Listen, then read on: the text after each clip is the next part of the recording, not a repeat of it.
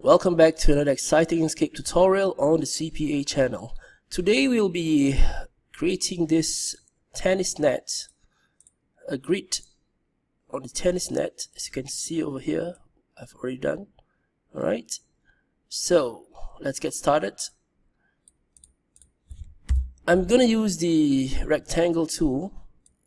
Okay, so I want to start the rectangle tool. Okay, after which I'm gonna duplicate the rectangle. I've just pressed Ctrl D to duplicate the rectangle.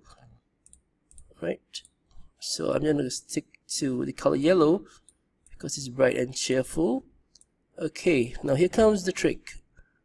We can go to Extension, Render, Grid. Now the settings here, the line width is 1. For the spacing, I've set over here to 50 and vertical spacing to 50.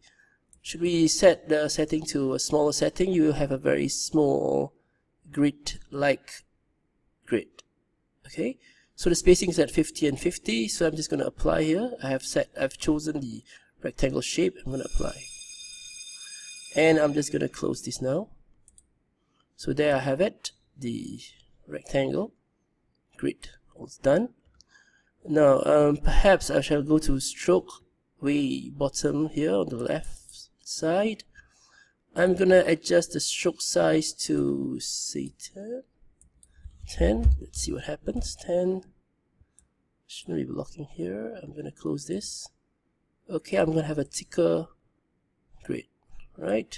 Okay, so now what has happened here is that we have created a grid in stroke, right? These are not shapes, so I am going to convert this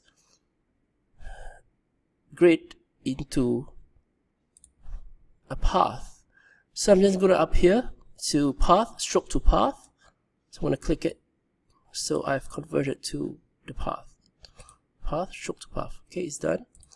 Now I'm going to keep a copy.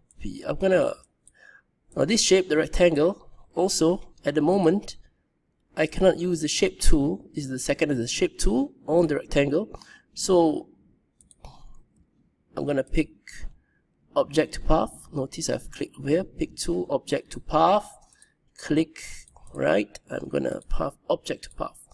So now the shape has been turned into a path. I'm gonna use the shape tool. Now I can click.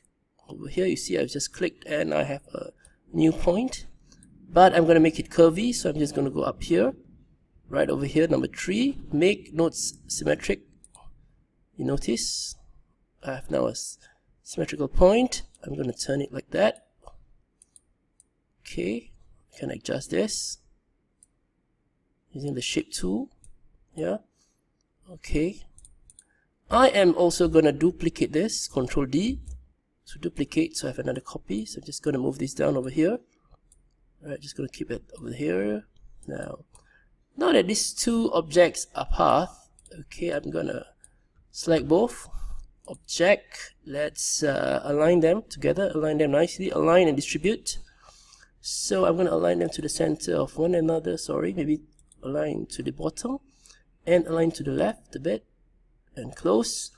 And right now I am going to use the path intersect. So path intersect, and there we have it, a grid done. Okay, this is a bit thicker than the other one. Okay, so I'm gonna this one send to back by pressing page down, and there you have it, the grid. Okay, I do not know whether we can adjust the stroke again over here now. So say I change the stroke to 10 on the grid, see what happens. Yes, we actually can adjust the stroke. Right, so once this is done, okay, I'm gonna group them. Before that, I'm gonna align and distribute one more time, align to the bottom, align to the left, and I'm gonna group both objects, group together, and there you have it, the nets. Okay, this has been a good episode on the Inkscape tutorial. Hope you can try this out fast and furious. Okay, thank you. Enjoy yourself.